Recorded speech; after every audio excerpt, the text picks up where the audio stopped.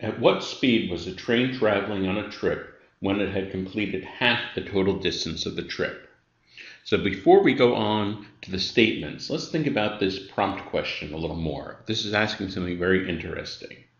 At what speed was the train traveling at that exact moment when it was exactly halfway through its trip? Well, normally GMAT questions ask us about average speed, and average speed is relatively easy to calculate. But here, what the question is asking for is the speed at a particular moment. In physics, this is something known as instantaneous speed. Now, instantaneous speed, it's easy enough to measure. Anytime you look down at your speedometer in your car, you're seeing the instantaneous speed at that moment. But if you wanted to mathematically calculate instantaneous speed, you'd need calculus. You'd need some form of math that is well beyond what you're expected to know for the GMAT. And so here, it's going to be really unclear what kind of information they might be able to give you that would allow you, using GMAT math, to figure out what the instantaneous speed is. So we really have to be aware of the difference here between instantaneous speed and average speed, because those two are very different. Statement number 1 tells us that the car travels 460 miles in 4 hours. Well, what that allows us to calculate exactly is an average speed. Total distance over total time is average speed. But if you know the average speed of a trip, that tells you nothing about the instantaneous speed at any particular moment.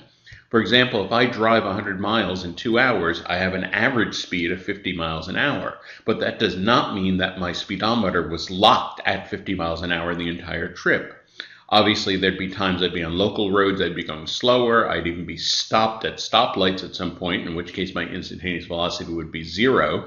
Other times I'd be on the highway, maybe going 70 miles an hour, and so I'd have a much faster instantaneous velocity. So there's no way to know, just from the fact that the average velocity is 50, what the instantaneous velocity will be at a particular given instant.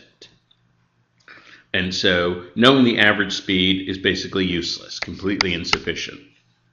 Well, then statement number 2 tells us the train travels at an average rate of 115 miles per hour on the trip. So basically, they recycle the information from statement number 1 and they give it to us in statement number 2. They actually do the calculation for us. The average speed is 115 miles an hour. So this is a rare instance where statement number 2 really does not contain new information. It contains the exact same information that was in statement number 1, just recycled. So again, this is insufficient, and even when we combine them, well, we're putting the same information together twice, so not surprisingly, that's still insufficient. Average speed is not enough to give us any inkling about what the value of instantaneous speed would be at a given moment. So the answer is E.